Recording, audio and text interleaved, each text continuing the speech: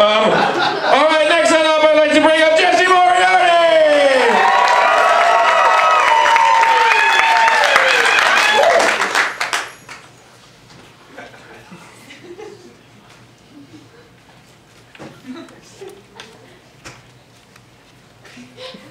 Well, you may have noticed that everyone else has been jocular, ribbing at best, or ended on a friendly note. I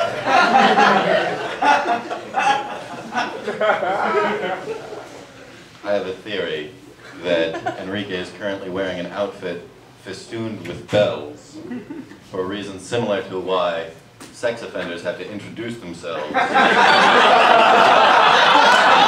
neighborhood that they move into.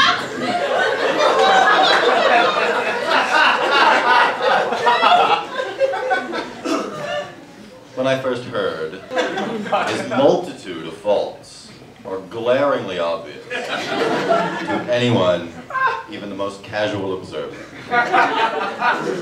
As Nate pointed out earlier, Enrique is in fact the greatest argument against Charles Darwin's theory of natural selection. And yet, paradoxically, his existence also disproves the notion of a loving God.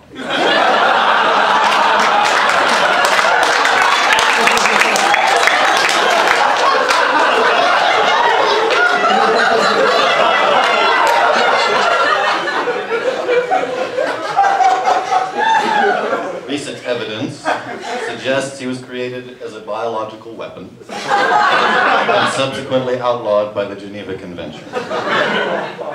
Whatever the case, I felt that there was nothing I could say about him that someone downwind of him could not grasp more effectively. But on reflection, I realized we did have many things in common, sharing a love of comics first and foremost, and I had, in fact, illegally read most of the comics in his store. And so perhaps I owed him something.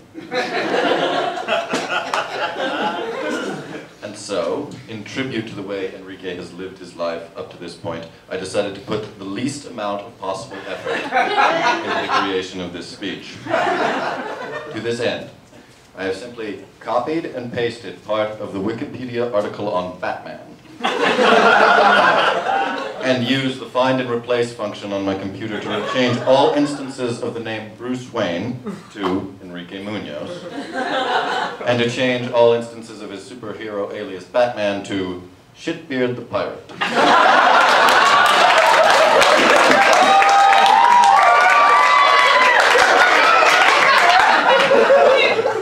The result is a chillingly accurate summation of his life.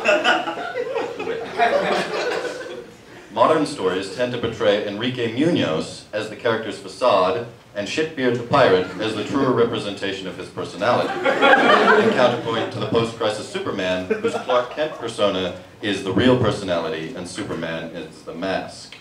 In Shitbeard the Pirate Unmasked, a television documentary about the psychology of his character, Associate Professor of Social Psychology at the University of California, Los Angeles, and an adjunct behavioral scientist at the RAND Corporation, Benjamin Kamey, notes that Shitbeard the Pirate's personality is driven by Enrique Munoz's inherent humanity. That Shitbeard the Pirate, for all its benefits and for all the time Enrique Munoz devotes to it, is ultimately a tool for Enrique Munoz's efforts to make the world better. Thank you, Enrique.